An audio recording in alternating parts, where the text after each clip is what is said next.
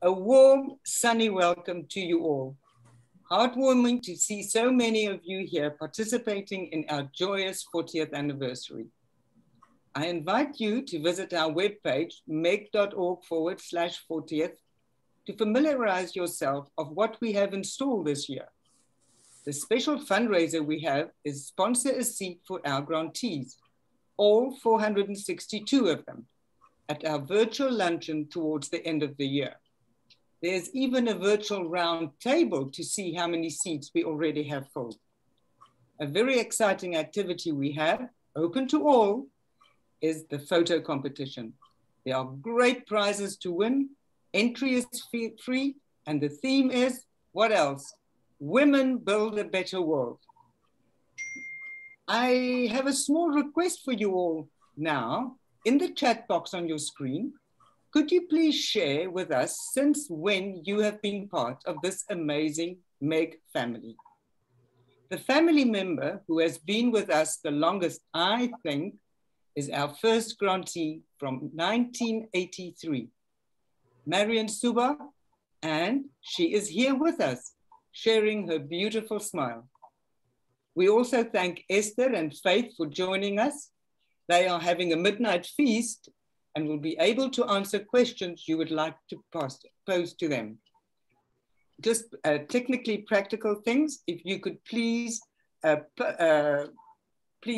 be on silent while the presentation is going on, or when you, except if you want to speak up.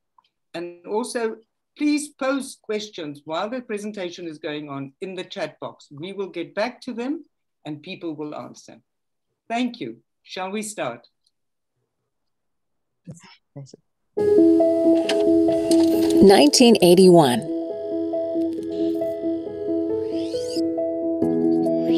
It all started with an idea. Find one exceptional woman, and she'll change the world. So we started small, with one grantee. Today, we've backed 460 from 75 countries. Easther became a Supreme Court judge, changing women's rights laws in Uganda. Malady makes influential films about social topics in India. And Josefina's organization improves the health of Nicaragua's most vulnerable. Our sincere gratitude to our volunteers, donors, and friends. We've done a lot in 40 years. And with your help, we'll do a lot more.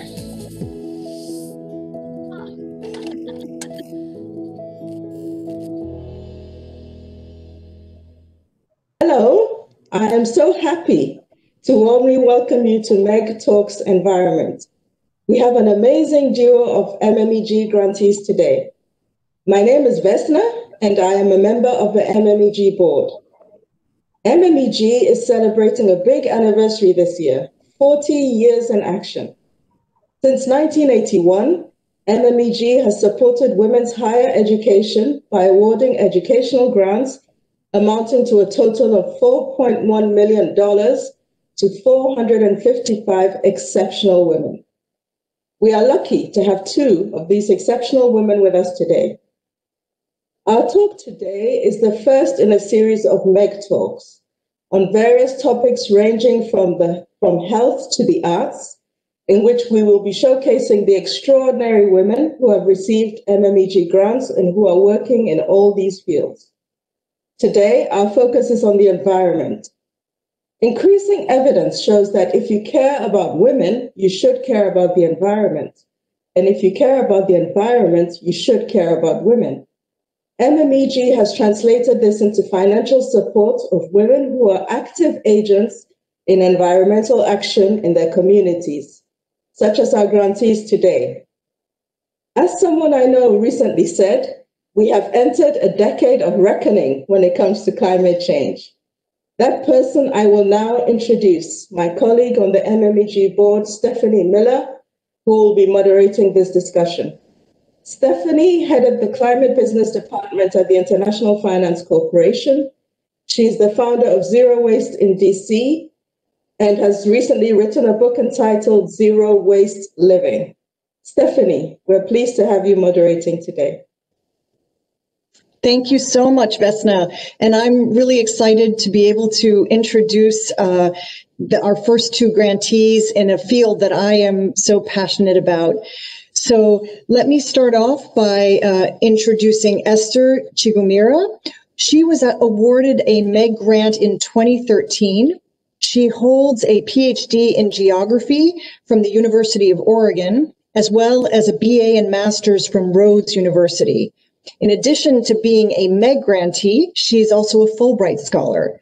She's been a lecturer and researcher at the University of Zimbabwe in areas of land reform, agriculture, climate change, and resilience building. And she's currently a senior agricultural specialist at the World Bank. So it's great to have you here, Easther. And now let me just briefly introduce our second grantee in this field, Faith Chihumbiri. She received her MEG grant in 2018. She holds a master's in environmental management from Stellenbosch University in South Africa and a bachelor's in forest resources and wildlife management from the National University of Science and Technology in Zimbabwe. Faith is a sustainability professional with over 10 years of experience working with local governments to develop strategies and action plans to build resilience to climate change, which is so important. She's currently an environmental officer at the Western Cape government in South Africa. So welcome to you both. It is so great that we're able to connect in these strange times. And let me kick off with a question to Easther. I'd love to hear what excites you right now the most about your work.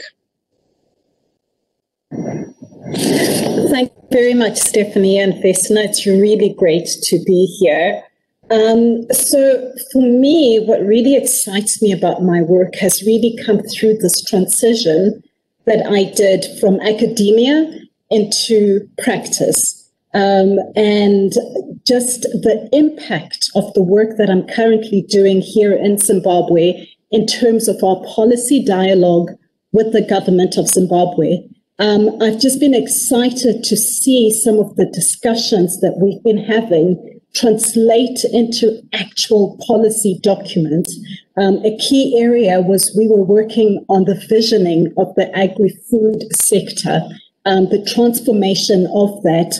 We held various scenario planning discussions with government, and last year, government came up with their own agricultural transformation strategy. But critical to that is that from the strategy, you start getting different blueprints, like the livestock agricultural growth plan, horticulture growth plan, which is really critical to the transformation of Zimbabwe's agriculture. So I've just been so excited seeing policy really translated and shaping what will be the future of Zimbabwe's agriculture sector. And I see transformation happening, and it's starting now. So that excites me. Thank you. Over to you. Thank you, Easther. That is exciting for me to hear as well. That's wonderful. Let me turn to Faith, and let me ask you, where do you feel you're making the most difference in your work? Thank you very much, Stephanie. Thank you, Vesna. And thank you for having me. So for me, I feel that I'm making a difference or an impact through bringing to the fore the youthful voice to contribute to policy making and making of strategies and action plans within the Western Cape government. As you mentioned, I am in the Climate Change Directorate within the Western Cape, and our duty entails mainstreaming climate change into the different sector plans that are at a provincial level. And these sector plans include health, agriculture, human settlements, amongst others. So as we know, there are two main measures in responding to climate change. And these are either mitigation, which is reducing the carbon emissions, or adaptation, which is how people will cope and adjust their livelihood and their operations to the prevailing climate. And so my job entails reviewing the sector plans to ensure that climate change has been considered, as well as at the local government level to check that municipalities have also considered the adaptation aspect for climate change. And going further, I also support the different sectors in developing their local action plans. And one that's quite close to my heart is, some of you might be aware, the Western Cape is coming from a multi-year drought, which started in 2015 and lasted up until 2019. So I was part of a team that put together what is called an ecological infrastructure investment framework. So this is set to guide and coordinate management of the landscape as well as investments into the province's landscape. And again, so that we improve the province's water security profile in the event of the more droughts that are anticipated into the future. So what's very exciting about this meetings is often it's people who are in their 50s, 60s, and 70s, and it's also quite male dominated. And I find myself that there is that impact when I bring in the youthful voice and at times the feminine voice as well, so that filters through to decision making of the strategies and action plans within the province. Thank you. That is also great to hear. And I think the mainstreaming aspect of climate is so important. And I think you've actually given me a great segue into the next question I wanted to ask you as you were starting to talk about gender. And I think, coming from where we are, Meg, wanting to support exceptional women doing exceptional things for their communities and women and children included, it would be great to talk with you a little bit now about the intersection that you see in your work between gender and climate. It's I think, an important issue that both of you, if I understand correctly, through your work, have touched on quite directly. So maybe let me start with Faith and ask you how you feel you've started talking about it, but how you feel your work is impacting women. Sure. So I think so climate change I experience differently between men and women, and often it's the women who bear this disproportionate burden of the negative impacts of climate change. I'll give an example. In a family setup, in a traditional setting, for example, here in the Western Cape, we know that men, or we are conditioned to believe that men go out to get a job, wages or a salary. Women are viewed primarily as caregivers, and the roles that are associated with women include cooking, cleaning, subsistence agriculture, and fetching water for the household. And usually women don't get remuneration for their efforts, despite the time and energy they use in the process. And one study that I was reading, there was an article that I was reading about sub-Saharan Africa, and it says on average, women spend an average of 30 minutes a day collecting water. So given the longer and more frequent droughts that are projected as a result of climate change, this will result in women spending more time in search of water. And this also poses a high risk as they are exposed to sexual predators and other form of abuse whilst they are out there searching for water. And then also we talked about subsistence agriculture. The occurrence of floods will also mean that, or floods and drought, will also mean that their food production is also compromised, and that also compromises the food security for the family. So these factors actually magnify the existing inequalities and also reduce the women's ability to cope with the effects of climate change. And also turning slightly to the mainstream economic activity, gender equality has been elusive for quite a while.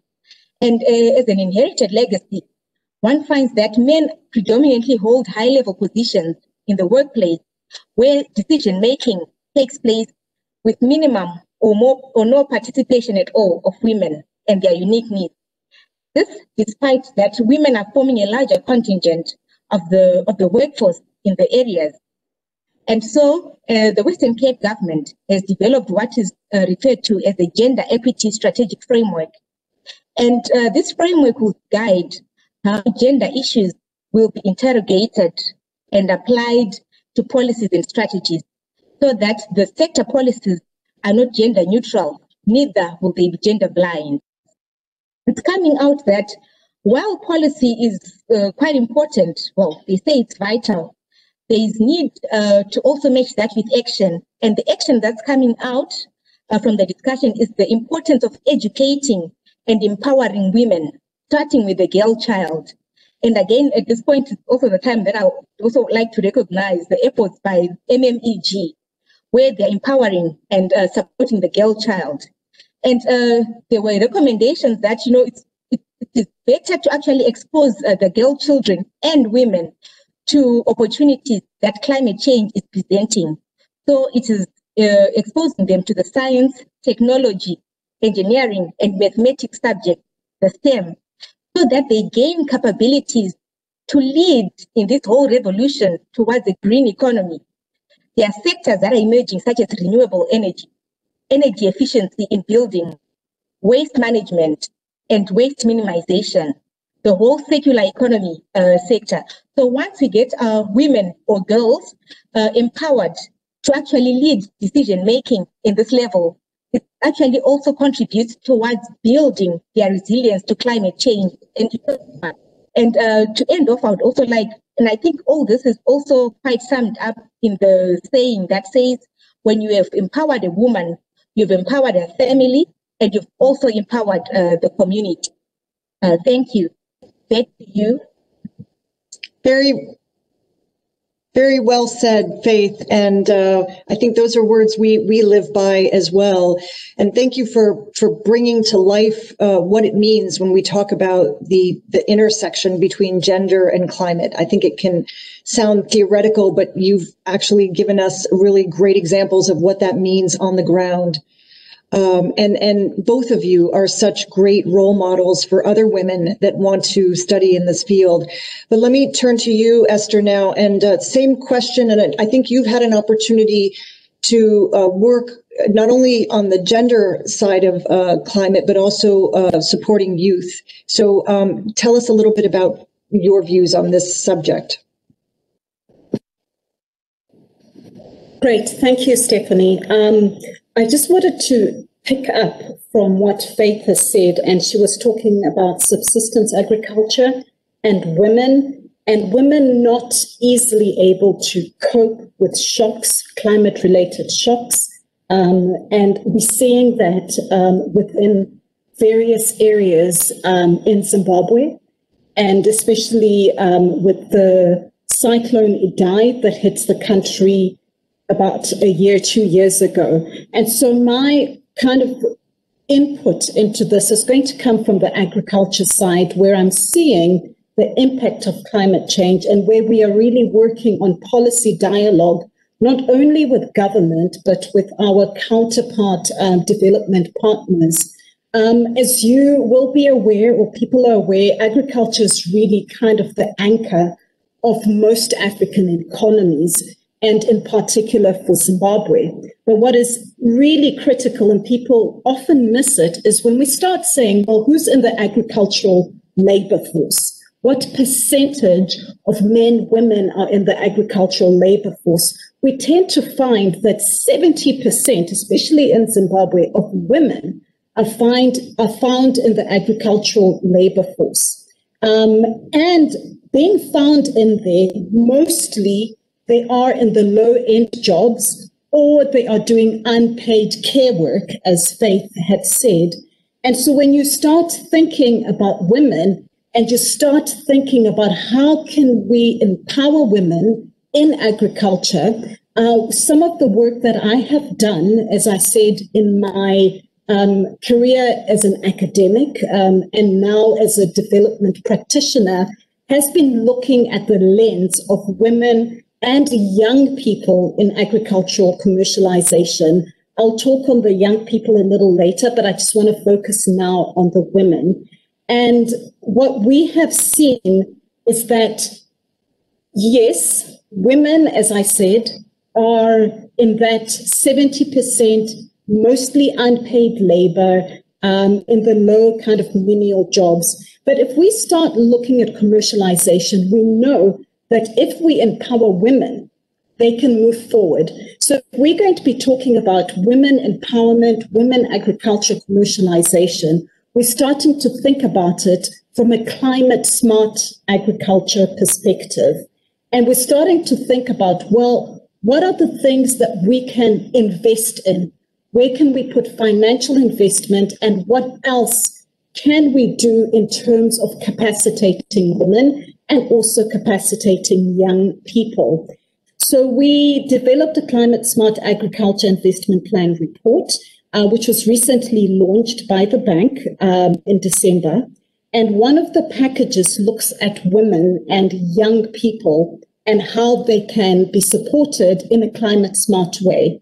And in terms of poultry, one of the policy things is we've seen in Zimbabwe is our livestock has really been hit by lack of feed. Each time a drought hits, we have high poverty deaths. We're also noticing drought. We're also noticing an increase in livestock disease that also affect our livestock productivity and therefore affect family and households. What we then proposed within the package was to support women with small ruminants in financing with small ruminants as well as poultry. Now there's the argument, well, if you support them in goats or sheep, they're really destructive to the environment. But I always say, well, no, let's think about alternative feeding methods that then allow for the reduction within, your grazing lands or your range lands. And so discussions that have been put forward and that we are now dialoguing with is to say, well, how about we look at alternative grasses? So we're looking at the buck harrier grass, which is really a good grass, low carbon emissions. So it allows for that mitigation element we're talking about in terms of being climate smart, but it provides enough nutrients and feed for a really successful kind of ruminant production, right? So that's one aspect. But another aspect that is interesting me, which you actually brings in the youth, is this innovation around insects for feed as alternative feeding for animals, so to add that protein. A colleague of mine has termed it micro livestock, and that is an area that doesn't require much land area, which is where the youth in Africa are saying, well, we don't have land. How can we get into agriculture, right? But here, if you can start farming on using small boxes, using micro livestock. And when I'm talking about micro livestock, I'm talking about the production of black soldier flies. I'm talking about the production of mealworms, earthworms that can be added into livestock feed. And what that can also do is reduce the price of livestock feed, which we always find as a problem within smallholder farming. And my work in academia, which is now also kind of coming through into my policy work, I've always argued, and there's now quite a lot of literature that says young people and women really want to get into agricultural commercialization. So finding the ways in which, or the entry points to bring them in becomes quite critical. And for me, the micro livestock is one. Focusing on the small ruminants for women, but focusing on it in a climate smart ways, I think is the way. So I'm really excited, and I'm excited as well that the young people want to get into agriculture. So it's really, we are seeing this idea that young people just want to go into urban areas and find jobs. In Zimbabwe, in Ghana, in Tanzania, where I did this multi-country studies, young people are coming in, but let them come in within a green way, a climate smart ways. And some of these are the ideas that we are putting through. So as I said, I get excited about my work because I think it has a way of really impacting society, and as we move from the brown economy into a more green economy. Thank you, Stephanie, and over to you. Thank you, Easther. That is so fascinating. I mean, it is great to hear how you're taking the problem of climate and also women in the workforce and finding solutions through climate smart agriculture, which are also cutting edge. I mean, I would imagine, I don't know this concept. I was taking notes about the micro livestock feed, but I would imagine that's something that could be applied potentially beyond Zimbabwe, where you're working on this. So really fascinating to hear this. And thank you for opening my eyes up, both of you, in this area. I want to, in the few minutes we have left, I want to turn to something that I think is on a lot of people's minds. It's certainly been on mine. In this area of COVID, in this time of COVID, when we think about the climate and the environment, it's quite a mixed bag of results, right? I mean, we're all seeing the clearer skies, fewer people are traveling, so carbon emissions are way down recently just because of that travel piece. On the other hand, you see things like plastic pollution because of COVID that are way up. So it's a mixed bag, and I'm wondering what you're seeing again in your work. And let me start this time with Easther on how is COVID impacting what you're doing? How have things changed because of COVID for you in your line of work? Thank you. Thank you, Stephanie. I want to take a personal view of how it's affected me. And I'm taking it from a pollution standpoint. So when we entered into lockdown in March last year and industry completely shut down, one of the clear things that I recall was sitting outside on my veranda, I think Americans might say patio, and I started noticing the birds. There were more birds in my garden. Actually, it wasn't me who noticed it, but it was my daughter and my son. And they said, "Mommy, look at that yellow bird. Oh, there's a red bird." And then we started really saying, hey, there must be something here. And it started ringing to me just how much living in the city, the pollution that you don't really think about on a day-to-day basis. But then I thought, well, this is anecdotal. I'm seeing this. So let me go to the figures. And what the World Bank has been doing through the poverty team within the sub-Saharan is they've been doing what they call high-frequency data monitoring on mobility, pollution, and food prices to monitor the impact of COVID-19. And what air pollution does is they've used it as a proxy of economic activity and mobility. And what we really saw in the data, I mean, when you see the graphs, you start seeing that, for example, if we look at the nitrogen dioxide density trend, it really decreased, right? And this team has been doing this frequency monitoring throughout this COVID period. When the economy started opening up and we started going down in tiers, and we look at the data now that was released, we're now starting to see an increase in the nitrogen dioxide density within the country. So there definitely is a thing there that we've got to be more cognizant about what we are doing as people, our actions. And I really think this COVID-19 has also really given us a period, almost a baseline of noting. I mean, I could see it within my garden, and the statistics, the figures are showing us. And so this is part of the work that not really from the agriculture global practice, but we do cross support, and our poverty global support came up with this data. Thank you very much. Over to you. Thanks so much, Easther. That's terrific to hear about both the personal, the birds, and I've experienced that too. And then, and more specifically, what you're hearing from the research. Faith, let me ask you the same question. What are you seeing from COVID now?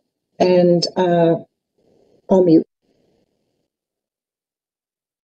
Yeah, I think quite similar to the experience that Easther has had because of a lockdown and working from the home has become the workplace.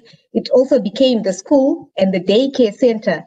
So for us we made a very conscious effort for an escape.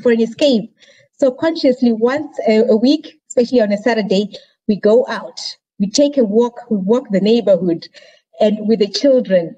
And not only does it give us time to connect, across the generations, but the excitement that the children have when they spot that flower in bloom, when they spot that squirrel. So, and I think that's something that also helps or contributes towards dealing with mental issues, which I'm sure would also be coming up due to the confinement in the home. So yes, we're seeing the livestock, so we're seeing the squirrels that otherwise we wouldn't see. And I also remember sometime last year, I was reading the Argus, the local newspaper, and the African penguin was seen walking the streets of Cape Town, something that last happened, I'm not sure how many years back. So it definitely points to something that's clean, either the clean environment or the clean air that's contributing to it. And then now also on another personal level as well, I've from home since March 2020. And that means I'm not driving to work, and we're not also flying to other provinces or to other municipalities. In the Western Cape, we've got about 30 municipalities that we're working with. So, which means we've been able to connect virtually. And that means it's also contributed greatly to reducing my carbon emissions footprint. And it's something that I'm quite proud of. And quite linked to that as well, I've also become very conscious about printing. I print when it's of utmost importance, and which is very different from when you're going to the workplace. And while I'm quite aware of not printing, but then sometimes say, no, it's fine. So this has made me very conscious, and I'm quite glad to be saving the forest as well in the process. And also ending off on quite a positive note, I've also managed to be connecting globally. You see, we are also connecting as well. I've managed to expand my network and also participate in the webinars and learning from best practice from what's happening, say, in California and how they're dealing with the fires, because also the Western Cape is also prone to fires, learning from those experiences. And quite increasingly as well, the terms that are coming up, it's the greening the recovery from the COVID-19 pandemic. So with that, I think it's actually addressing two existential threats or issues with one sort of budget stream. So addressing the immediate health impacts, that's addressing the coronavirus pandemic.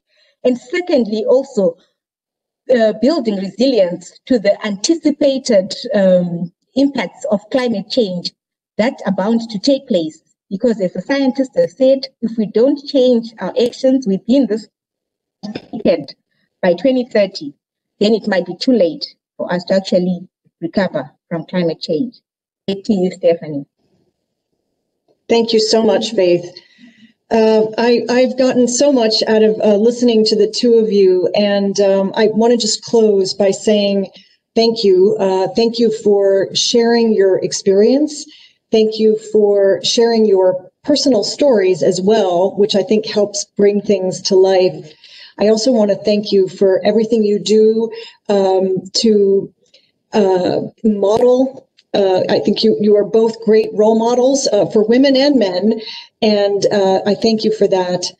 And I think that I frankly feel more confident and more optimistic knowing the two of you are on the job taking care of these really important issues. So I'm going to stop there, and I will turn it over to Vesna to close out this MEG talk. Thank you all so much. Thank you, Stephanie. And thank you very much, Esther. Thank you very much, Faith. I'll echo Stephanie's remarks.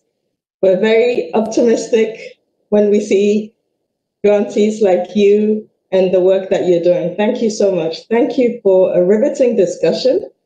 But the discussion doesn't need to end here. I will invite everybody looking at us or listening to visit our website and also to connect with us with Meg on social media. And thank you all very much for listening. Thank you.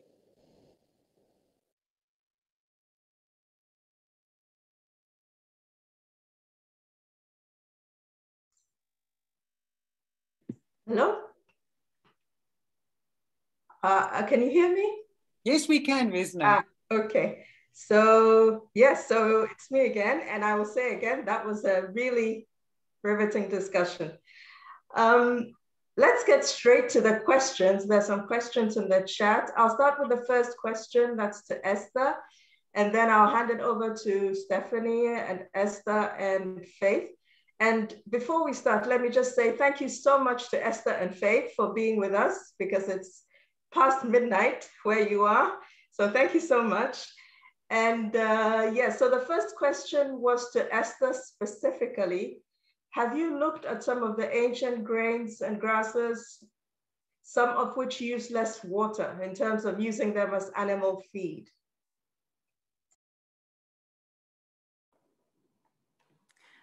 Thank you very much, Vesna, and thank you for the question. As I spoke, we have started looking at insects for feed, and we've also started looking at ways in which we can use ruminants that are considered destructive to the environment. So there is quite a bit of research that is going through. And the one area that I'd been talking about was with the Beccaria grass. And I haven't yet looked in terms of other grains, but I think this is what this dialogue is all about, in terms of learning and coming up with more information that we can actually use as we go forward advising government, and also go forward in terms of advising farmers. Just today, we had an amazing webinar with smallholder farmers, and we were exposing them to the World Bank's Agriculture Observatory, and questions started coming up in terms of how can we really make our farming more productive? How can we make it less environmentally, that causes environmental degradation? So those are areas that we are beginning to look at. And I think one of the great things about working for the bank is the broad breadth of people with knowledge from the natural resources side and people who've worked in here. But as an answer to that, I've looked at a few grasses, but I haven't looked at the broader ancient grains. And I think that's quite pertinent in terms of the work and the policy dialogue. Over to you.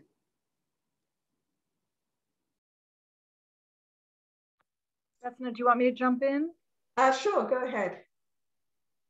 So we have two other questions that came through the chat, and they're very much interrelated. The ideas of agriculture and climate change and food security are so interrelated. And these two questions touch on those three subjects. They're both agriculture related.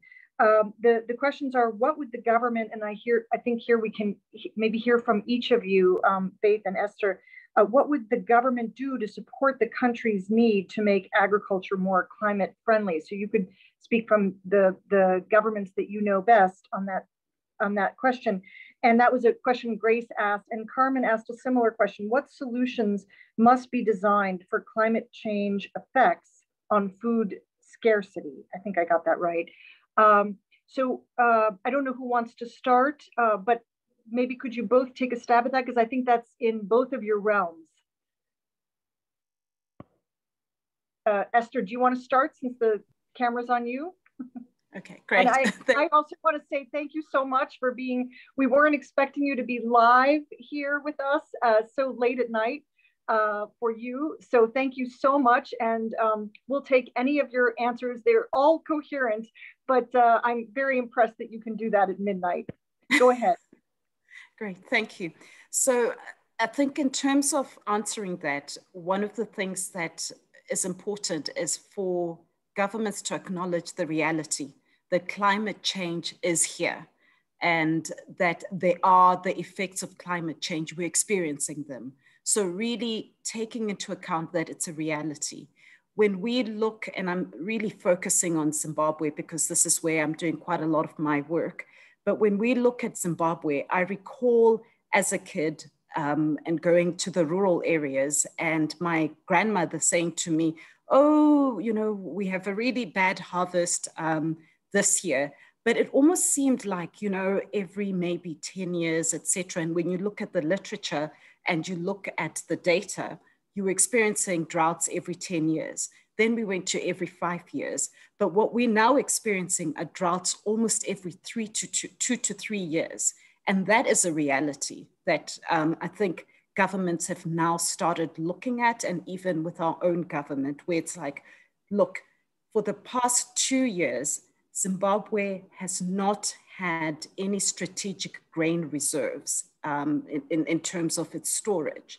And the country has had to import grain since 2019 and 2020. And that shows you that was a reality, that climate change is real, climate shocks are real. And what we have seen with the government coming in terms of looking at food security, they've actually taken on climate smart initiatives. And one of the areas that they have been promoting this year is a concept called Fumvudza. And that's a Shona word for really conservation agriculture. 1.8 million households have been encouraged by government to follow the conservation agriculture practices. So zero tillage, mulching, ways of retaining soil moisture within their farming systems. There's been a lot of training that is starting to take place with extension officers so that they can go and train the farmers.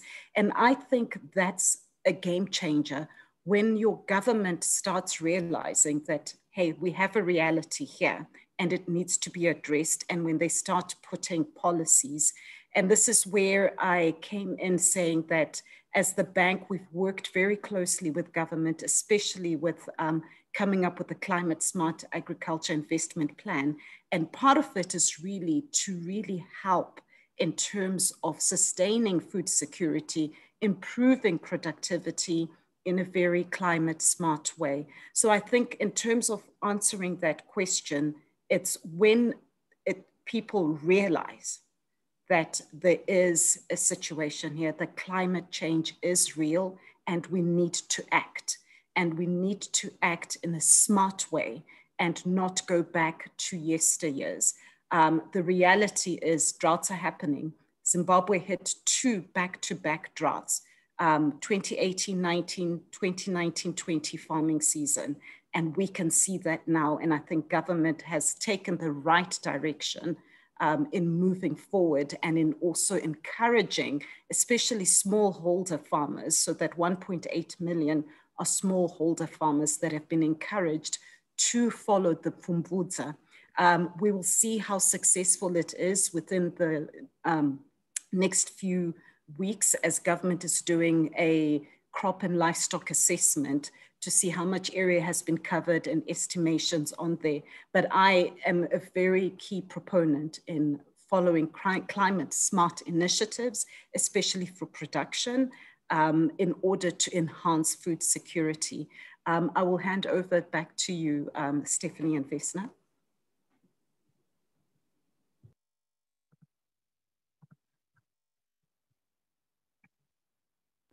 Stephanie, you're muted. Thank you. I was saying that's very encouraging to hear, not the droughts, but the fact that the government is facing the reality and doing something about it. That is really good to hear. Faith, do you want to jump in based on your experience in South Africa on the same question? Yes, that's right. I think I would like to also echo the sentiments that Easther mentioned, that I think we're starting to come to terms with it, that droughts are a reality and they're going to be happening more frequently.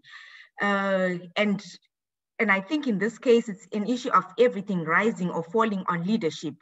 So I think the government has the responsibility to provide that direction, to say, then how do we turn to more climate smart practices?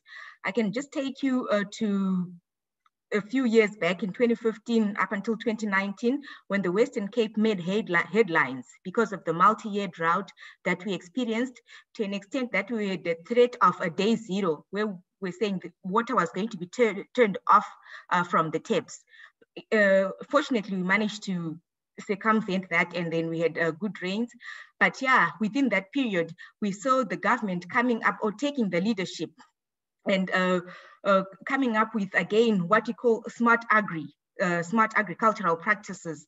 That's a plan that the Department of Agriculture within the Western Cape government is implementing or taking a lead in.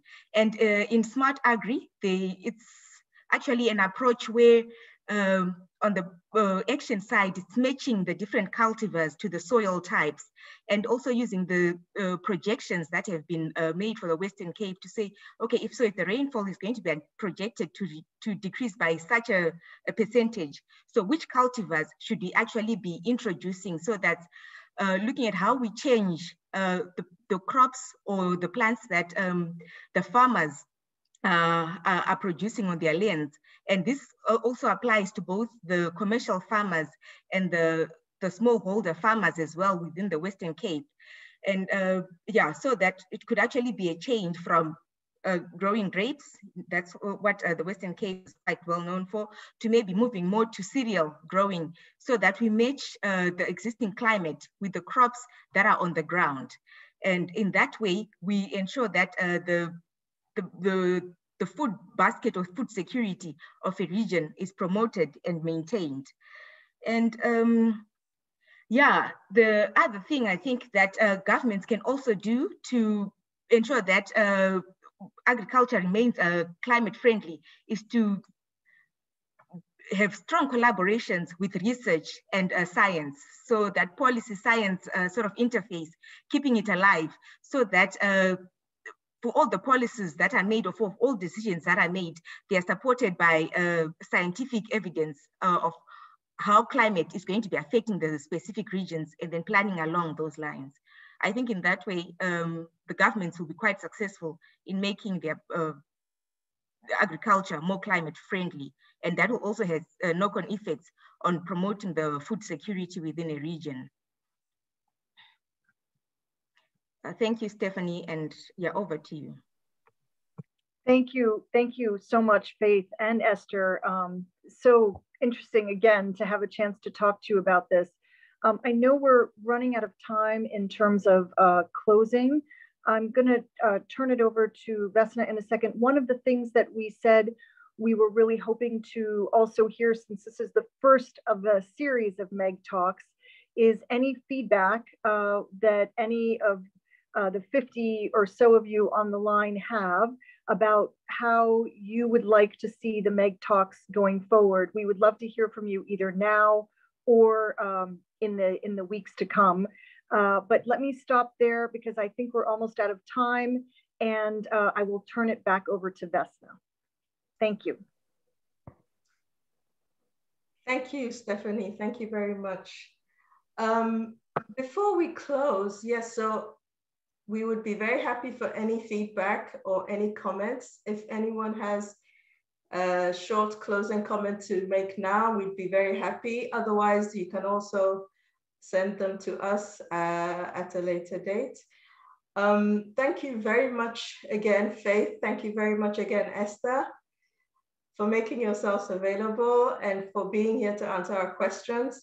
Thank you also for the work that you're doing and for how you are very adamantly continuing the struggle and in the face of the challenges that we have at the moment in terms of the environment. Thank you very much, and we're very proud to have been able to contribute in a small way to the work that you're doing. Before we close, we just have a few minutes left.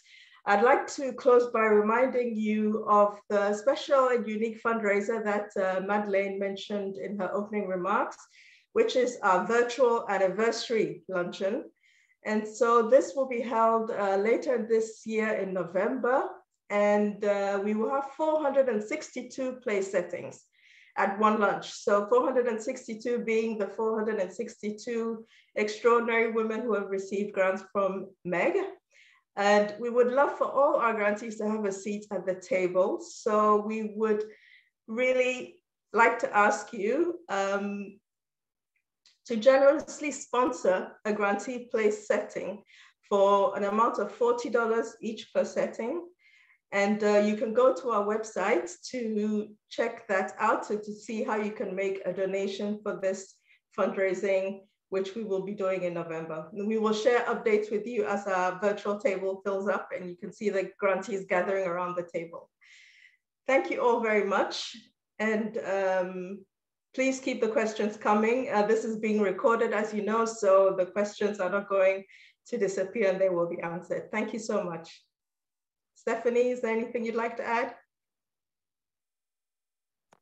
No, I just want to say that one of the most heartening things that I felt as we were conducting this interview with Easther and Faith is what I heard them say afterwards when we stopped recording, which is that they so appreciate the fact that they are now connected. And it's clear, I think, to them and to us how much they have in common. And so I think part of our role is connecting the grantees to each other so that they have a chance to build their network and be part of a group of really exceptional women. So that's one of my favorite parts coming out of this MMEG Talk initiative.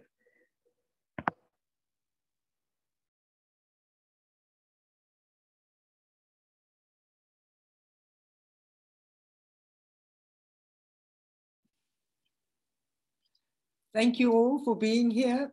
And remember, on the website, there's a comment section where you can actually send us your messages. And we loved having you here. And I think in April, we will have a next TED Talk, but the calendar is on the website. So we'll touch base soon. Thank you all. Good night. Thank you. Thank you. Thank you. Bye-bye.